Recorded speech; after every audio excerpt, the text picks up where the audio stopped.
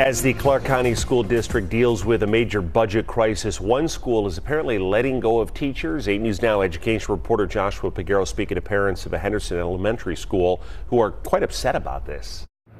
Ellis Elementary School near Sunridge Heights and Seven Hills Drive has 900 kids, but at least 3 parents tell me several teachers are being moved out of the school due to budget constraints. Semia Jakubovich is upset. I'm at a loss because these are good teachers and they're needed. This school needs those teachers. 2 of her kids attend Ellis, and she saw the impact each teacher had on her child. So the teachers are doing what they need to do. We can't even get them school supplies.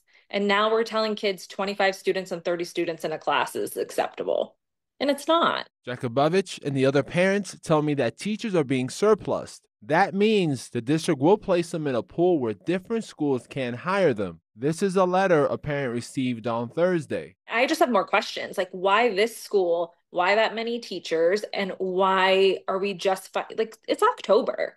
These kids have established routines, bonds with their teachers. Why are we doing this to them now? On Thursday, CCSD announced it has a $20 million deficit. As opposed to passing on the cuts to its 300-plus schools, the district said it would absorb them and tap into its unending fund balance, which last checked is $160 million.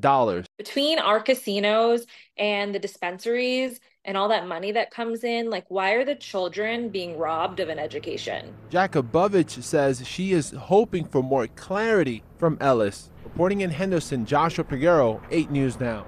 Joshua, thank you. CCSD sent us a statement on the issue over at Ellis Elementary. They say 6 teachers are being impacted. The school's principal says it made the changes to balance the budget as a result of enrollment.